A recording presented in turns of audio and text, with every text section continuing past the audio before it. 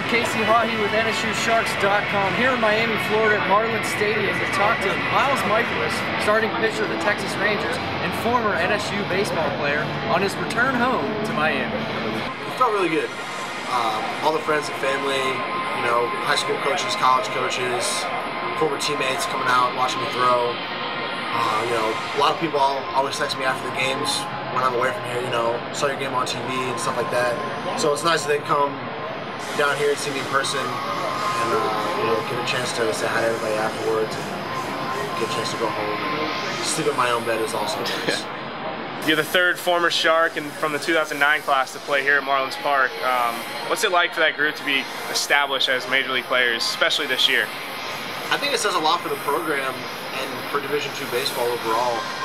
I was telling someone yesterday, you know, Division II takes a lot of flack, you know, for not being Division I. You know, there's no Florida State, Gators, stuff like that. But the conference that we have down here in South Florida, it's one of the top conferences in the nation, and a lot of good talent comes out of Division II. And I think there's more and more guys coming from those ranks and making it to the Major League. What can you say to any current Sharks about you know, their aspirations to follow the path you've set? Keep working.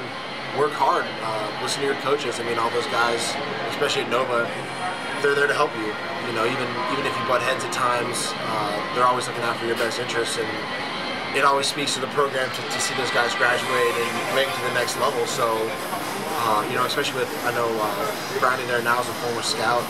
You know, listen to your coaches. Keep working hard. I wasn't a standout in high school by any means, and didn't really break out to my junior year at Nova, so you know, stick with it, and you know, if you work hard, good things can happen. The outside corner as I thought it was, but it had some good, and there it is again. Pretty good movement. I think just blew him away. It's 96 from Mikolas. Been one of the hottest in baseball. Got him swinging.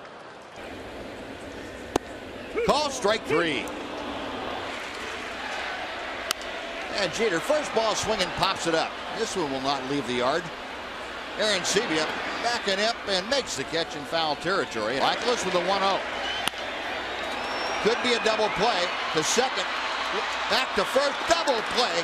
So Jeter, the 4-6-3 double play gets the Rangers out of the inning. 0-2, the count to Roberts. Big breaking ball, see you later. Just like that.